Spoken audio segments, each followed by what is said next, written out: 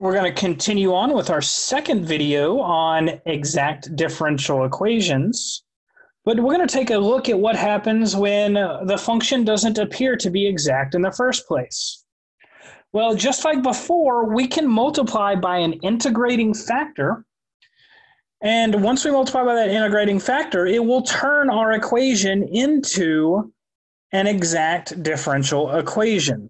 So again, if we start with a function of this form or this form, and one of these two things happen, either the partial of m with respect to x minus the partial of n with respect to t divided by the original function n, if that is a function of t by itself, or t alone, then we can use this as an integrating factor, e raised to the integral of this term right here with respect to t.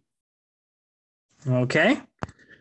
And similarly, if partial of m with respect to x minus the partial of n with respect to t divided by negative m is a function of x alone, then our integrating factor will be e raised to the integral of that term with respect to x.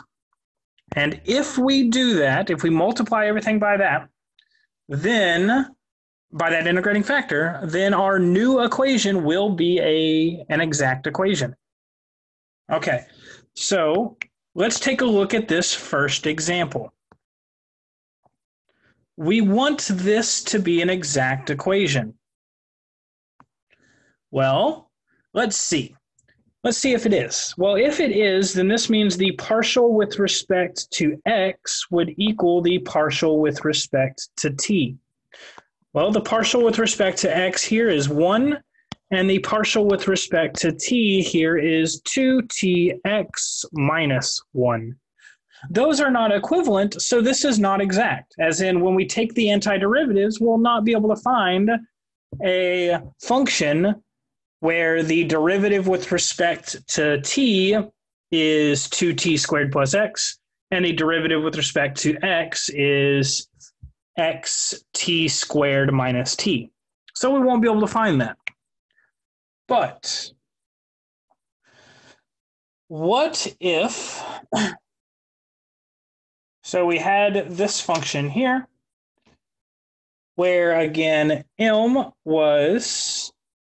sub x was 1, and n sub t was 2xt minus 1. Well, notice m sub x minus n sub t all over capital N is, this is 1 minus 2xt minus 1 all over xt squared minus t. This is equal to negative 2xt plus 2 all over xt squared minus t, which is equal to negative 2 times xt minus 1 all over, and we can factor out a t in the denominator as well, so this is t times xt minus 1. So this cancels, and we get negative 2 over t. So this expression right here, the partial of m with respect to x minus the partial of n with respect to t, all divided by the original function n, is a function of t alone. So there's no x's in there. And in fact, it is explicitly negative 2 over t. What that tells us is that the integrating factor is going to be e raised to the integral of that expression that we had. So let's do that.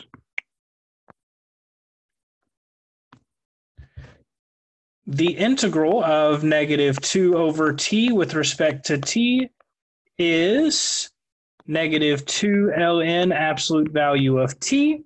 So our integrating factor is equal to e raised to the negative 2 ln of t which is equal to t to the negative second power. So what we want to do is multiply our original function by this integrating factor. So t to the raised to the negative 2. So look what happens when we do that. If we multiply everything here by t raised to the negative 2, this is just 2 plus x over t squared plus x minus 1 over t x prime is equal to 0. We multiply by t to the negative 2 on the right as well, but we get 0 times that, so that's just still 0. Okay. Well, once we are there, notice what happens. If this is our new expression, right, and we multiplied everything by t raised to the negative 2, so we didn't change the function really, because we multiplied both sides of this expression or this equation by t to the negative 2. So the only thing we did is we introduced a point t equal to 0 where we can't have a solution, right? We can't have t equal to 0 at this point. So we introduced a problem there, but other than that, everything should work out. Now, let's take our partial of m with respect to x, and here we get 1 over t squared. Let's take the partial of n with respect to t, and we notice that again, we're going to get 1 over t squared, right, where this is n. So we get 1 over t squared in both of these. This means they are equal, which means this new function here is an exact equation. Oops. This new differential equation here is exact. So we can solve this just as before. All right. So let's do that. When we do that, we want to take the integral of 2 plus x over t squared with respect to t. So the integral of this with respect to t is 2t minus x over t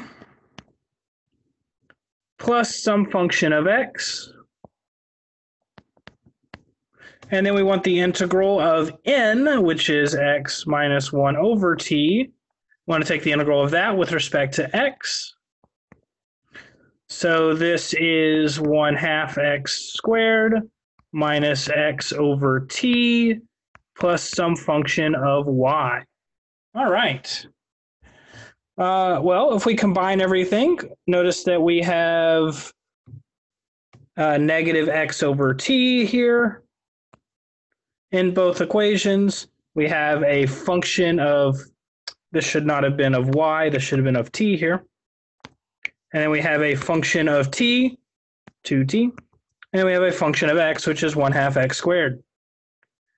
And we put all that together, and we get f of t of x equal to c is really 2t minus x over t plus x squared over 2 is equal to c.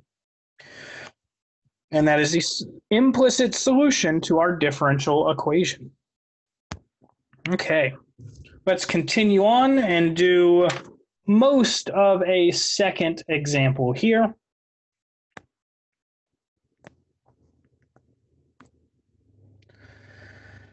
So again, if we try to see if this is exact by taking the partial of m with respect to x, well, what do we get? We get 3tx squared. And if we take the partial of n with respect to t, and we get 2tx squared here. Well, notice that those are not equal. So we do not have an exact equation. But we may notice that m sub x minus n sub t here.